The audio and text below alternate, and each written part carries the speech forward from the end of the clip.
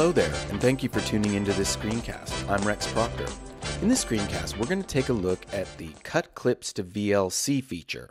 Now, this works very similar to the Cut Clips feature from the timeline to a targeted folder. So be sure to watch that screencast because we go into some of the settings in a little bit more detail.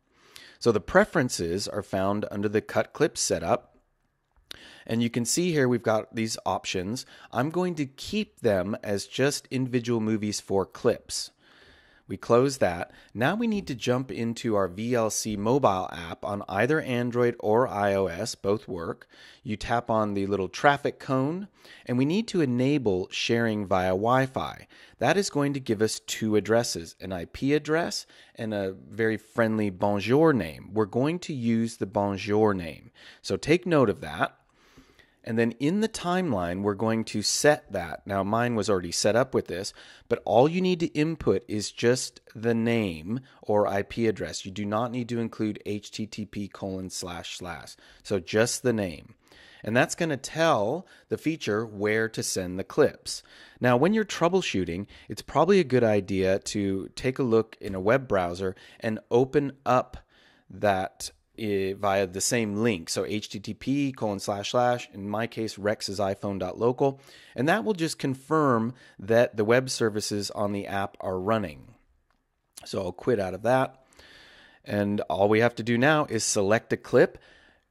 Because of the preference that we have set, the dominant angle will be exported. So I can choose that clip and I go Cut Clips to VLC. And that will export that to the phone.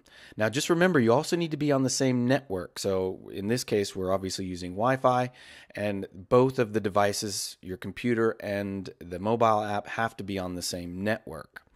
There's also a shortcut for this, Option Command E. So very similar to Option or Command E for exporting from the timeline to a folder, Option Command E, and that will export the selected clip.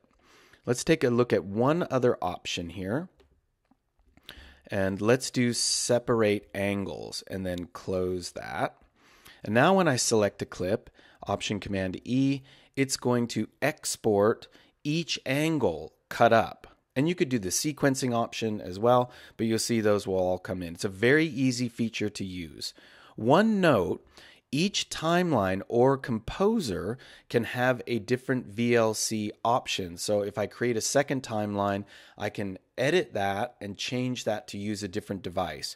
Currently, only one device is configurable per timeline or composer.